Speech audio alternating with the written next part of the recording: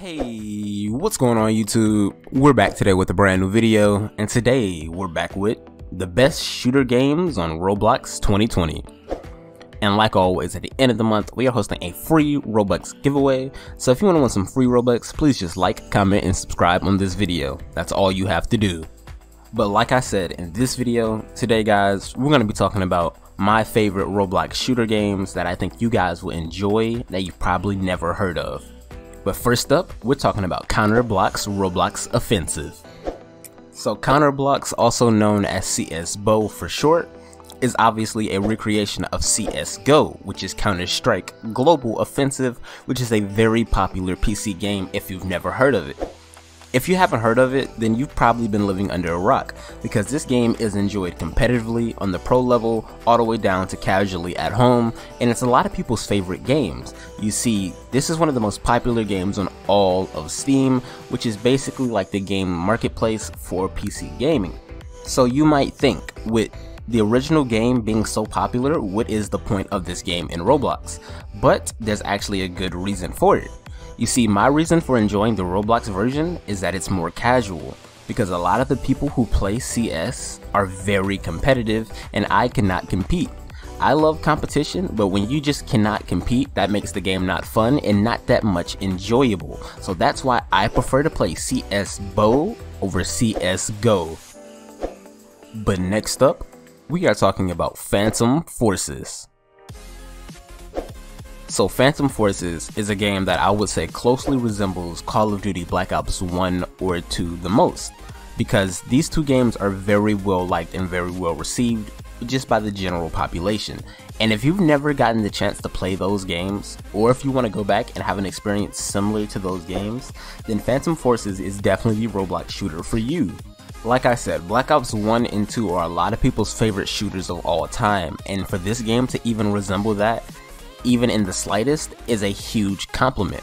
A lot of people really love this game, and in my opinion, this is one of my top 3 or so Roblox shooters that I really love to enjoy playing. So, like I said, if you want to get that type of experience again or for the first time, this is definitely a game that you should try out, and definitely a game that I would recommend to you guys today. But next up, we're talking about Tommy's Island Royale.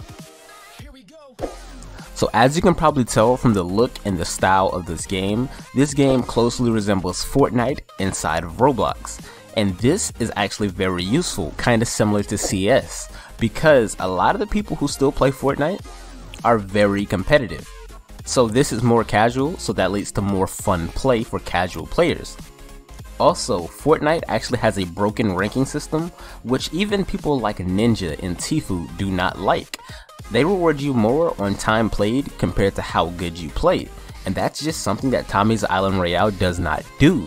So they have a better ranking system, and it's more casual, which leads to more fun play, and that's exactly why I would recommend this game to you guys today. But next up guys, we're talking about Alone. So Alone is actually a different type of shooter. You see, it's not your traditional first-person shooter like a CS or like a Phantom Forces.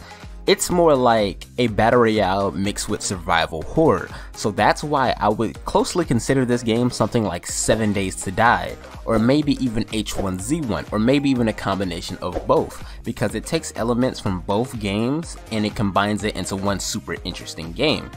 Like I said, it's a different type of game, so it might not be for you, but if it is, trust me, you will enjoy this game. But last up, we're talking about Unit 1968. So this is a first-person shooter through and through, but it's a themed first-person shooter, and that's what makes it interesting, and that's why I saved it for last. As you see, this game is based on the year 1968, which is the year of the war. So if you're really into war, or if you're just a historian who likes history, or maybe even if you just want a game that's different, that's not played like the other games, then I would highly recommend this game. Because this game is themed everything from the menu music, to the menu, to the guns, to even the way you can load out your classes. So it's super interesting, and it's just a fun game in general. So if you want something new to play, I would definitely recommend checking out one of these games.